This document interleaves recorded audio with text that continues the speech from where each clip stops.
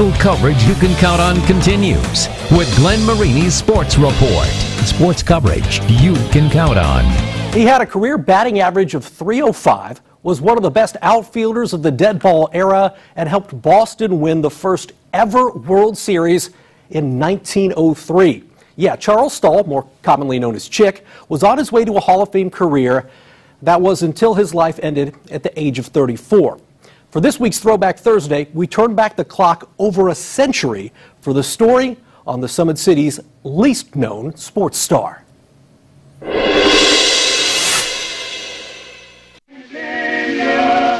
want to stand ya, sweet area, I love you so.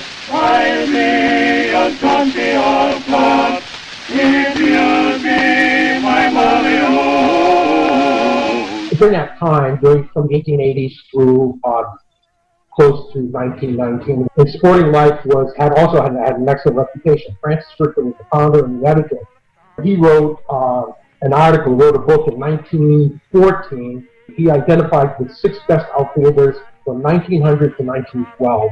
Chick Stahl was identified as one of the 6. The other 5 were people like Ty Cobb, Trish Speaker, Willie Keeler. All 5 of those are in the Hall of Fame. Obviously, Chick Stahl isn't, and I think the reason is because his career was limited to 10 years. I only pray we'll meet another day. Born into a large Catholic family in a villa in 1873, Charles Sylvester Stahl moved to Fort Wayne at the age of 7 when his father, Reuben, relocated his carpentry business. And through that crowd. Nicknamed Chick, the young Stahl became a budding star on the diamond, signing his first professional contract in 1895 with Roanoke of the Virginia League. After a stop in Buffalo, he made the big leagues in 1897 as an outfielder for the Boston Beaneaters, a franchise that eventually became the Boston Braves and then the Atlanta Braves. As a rookie, Stahl hit .354. Dennis Auger of the Society for American Baseball Research is one of the foremost authorities on Stahl's life and career.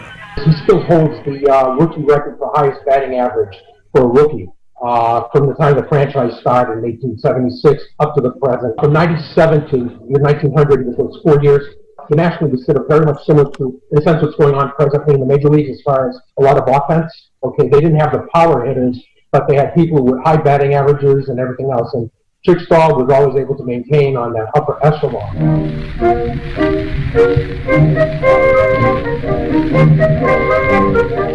Nicknamed the Husky Hoosier for his stocky frame, Stahl became a fan favorite for his play, earnestness, and according to many articles, his good looks. In 1901, he switched teams, going from the Boston Beaneaters to the Boston Americans, a franchise eventually named the Boston Red Sox. Along with Hall of Famers Cy Young and Jimmy Collins, he helped Boston win the first ever World Series in 1903, scoring 6 runs with 3 triples as Boston beat the Pittsburgh Pirates 4-3. And the parallel I've given in an article or so is similar to like Thurman Munson. He wasn't the greatest player of his age or era, but he was definitely in the top brass. But because his career was limited to 10 years, he just didn't have enough statistics to get him into the Hall of Fame.